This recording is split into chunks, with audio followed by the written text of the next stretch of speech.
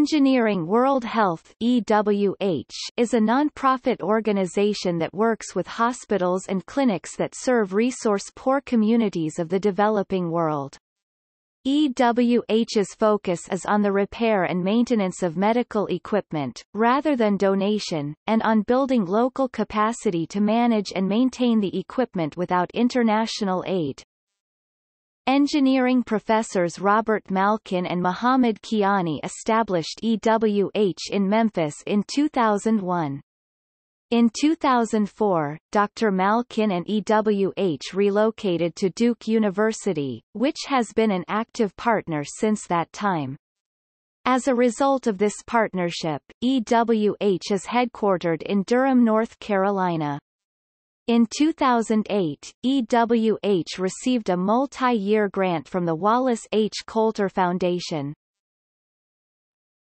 Topic: Summer and January Institutes. Engineering World Health's signature program is the Summer and January Institutes. These service abroad programs engage university-level science and engineering students to use their skills and knowledge to make a direct impact on hospitals in developing countries. Participants spend 3 to 9 weeks in Nicaragua, Rwanda, Tanzania, Guatemala, Cambodia, or Nepal learning hands-on technical skills and the local language, and then working in local hospitals to install, repair, and maintain medical equipment. Participants also train local staff, empowering them to use and maintain equipment, to create lasting improvements in partner hospitals. Since 2004, over 600 participants have repaired almost 5,800 pieces of hospital equipment, worth an estimated $12 million United States dollars.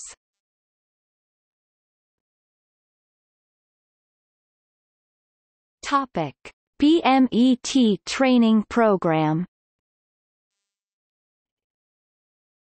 Seeking a sustainable solution to hospital equipment repair, Engineering World Health started a Biomedical Equipment Technician (BMET) training program in late 2009, in partnership with the GE Foundation.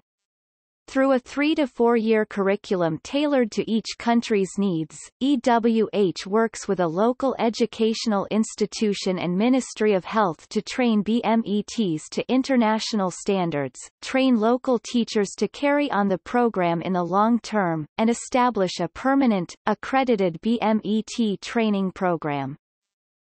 The first BMET training program began in Rwanda, and has since placed trained BMETs in every district in the country. Thanks to further funding from the GE Foundation, EWH has completed a training program in Honduras and turned it over to local leadership, and, as of 2016, is training BMETs in Cambodia, Nigeria, and Ethiopia.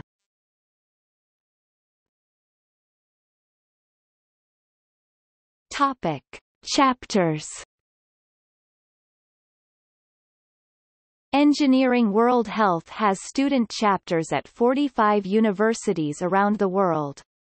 These chapters engage students in activities as design projects for the developing world, biomedical equipment repair and evaluation, and raising awareness of global health challenges. Chapters may also get involved in the EWH design competition, in which teams of engineering students submit a design directed at the needs of developing country healthcare. The top 3 teams are selected by an independent panel of judges and are then rewarded with cash prizes, giving them a chance to implement their device.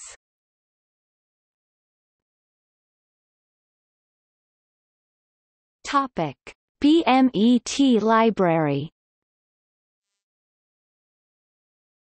In 2016, EWH launched an open-source digital library for BMETs, with the goal of facilitating and fostering information exchange among engineers and technicians around the world.